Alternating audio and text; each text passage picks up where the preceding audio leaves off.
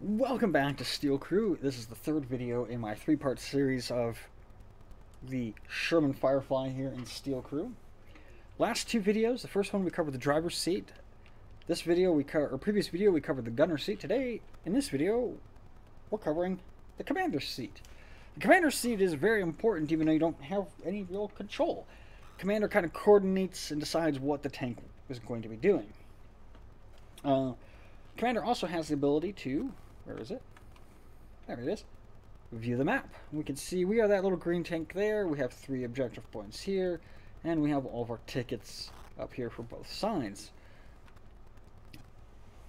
The kind of overview of the commander, we have probably the best field of view anywhere. We can just completely turn our whole chair around, which you can hear on the microphone is not following my voice because I'm not moving my mic with me.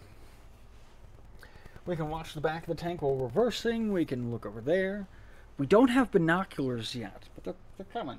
Well, they might be coming. It'd be nice to have them. It's one of those things that people have talked about. Our real only control that we have here in this view is we can go into the inside of the turret. Now, inside the turret, you have these viewports. Now, when you're buttoned up and you're all locked up, you're nice and safe. You can still see, you can look around these viewports, you can angle and kind of get a good view. You can still see completely around the vehicle and do your combat. And if we had a gunner, we could see him here, and we could even look down there and see our driver. Now, one of the other things that the only other real thing that the commander can do is they can call in an airstrike. Now, it's going to depend on how your throttle stick, or your throttle sticks, your VR sticks are set up, but what you're going to do is you're going to press whatever button it is, and you're going to get this red circle, a red ball, a red sphere.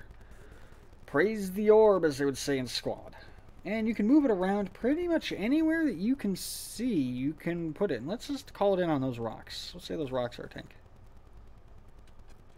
Now what's going to happen is an airstrike is going to come in, and it's going to come in from any angle, and it's going to drop. Well, it's not going to drop bombs, but it's going to machine gun any enemy tanks that are in that area.